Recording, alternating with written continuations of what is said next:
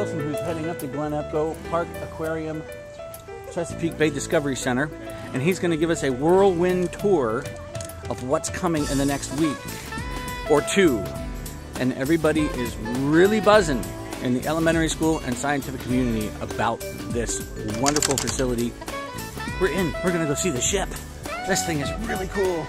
Look at this. It's landlocked, so we don't have to worry about Titanic situations. Oh my gosh, look at the helm. Look at that. That is just the neatest thing. Uh-oh, somebody already messed it up. Yeah, no, it's okay. Wow. Look at that, we have a helm. We have a mast with a crow's nest in the top. Look at that, oh, and there's a big anchor over here. Yeah. That is so cool. View of that from the other side. Yeah, definitely. Awesome.